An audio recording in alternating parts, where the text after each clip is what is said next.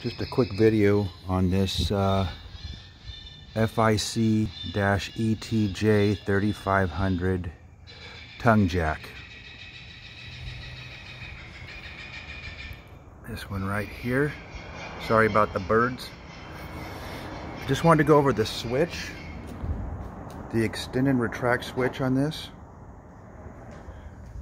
because this is not anywhere to be found in YouTube. So we have the switch. This is the bad switch. Retract, extend. Here's the back of the switch. This is the top. Middle terminals, of course, and the jumpers.